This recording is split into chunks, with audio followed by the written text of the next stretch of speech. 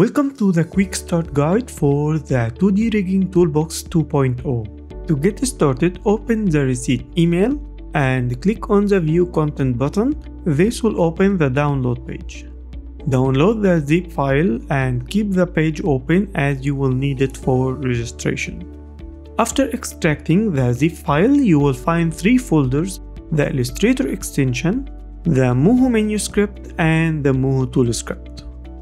First, let's install the Illustrator extension.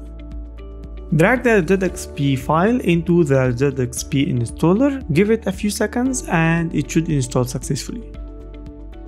To install the Moho scripts, we have included an installation guide. Copy the files in the given path in your Moho custom content folder. If you aren't sure where your Moho custom content folder is, go to Moho, Edit, Preferences. You should find the path to the custom content folder, or you can create it if you haven't already. Now launch Illustrator to start using the extension. To load the extension, go to Window, Extensions, 2D Rigging ToolBox. Enter the email you used for the purchase and your license key from the Gumroad page. It's recommended to restart Illustrator after registration. Now you are ready to start rigging.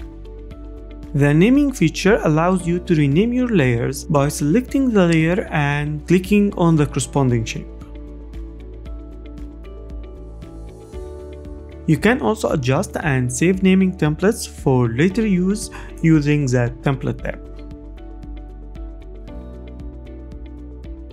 With the Auto Rig feature, all you have to do is assign the joints, and the 2D Rigging ToolBox will use these data to create the skeleton in Moho.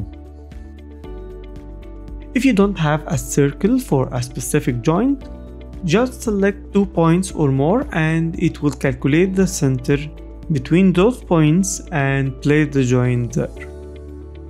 After assigning the shapes, click on Create Joints. The extension will create green and blue circles. By default, the joints will be placed accurately. However, if you need to adjust the pelvis, just move the pelvis joint. The neck joint will control the spine length, but it will not change the neck position in the x-axis. This step can be done in Illustrator or later in Moho. After you finish positioning the pelvis and neck, you need to prepare your character for Moho. Now all layers should be renamed and resized and ready to be exported. Choose your output directory. The easiest way, instead of using the Windows browsing, just copy the folder path and paste it. Choose all layers if you want to export the whole character, or if you edited a specific layers, you can select those layers and choose to export the selected layers. Now open Moho and create a new project.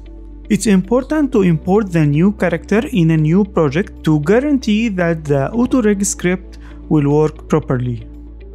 Go to File, Import.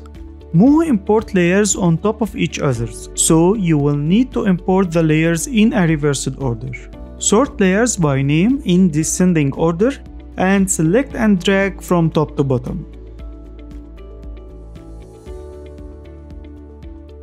To start the rigging process, just click on the Auto Rig icon. The script created 39 bones parented correctly with IK legs and advanced arm and legs bones. If you want to create a simple rig, you can hide the advanced bones by going to Bones, Hide Chai Bones. Now you can easily bind the layers and start animating.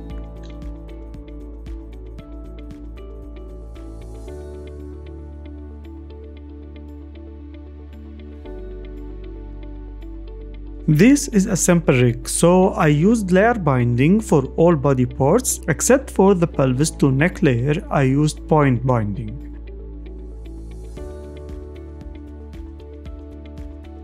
In the next tutorial, we will talk about binding methods in Moho. I hope you found this useful. If you have any question, let us know in the comments. And don't forget to subscribe to get notified with our future tutorials. This is Motion Gears. Thank you.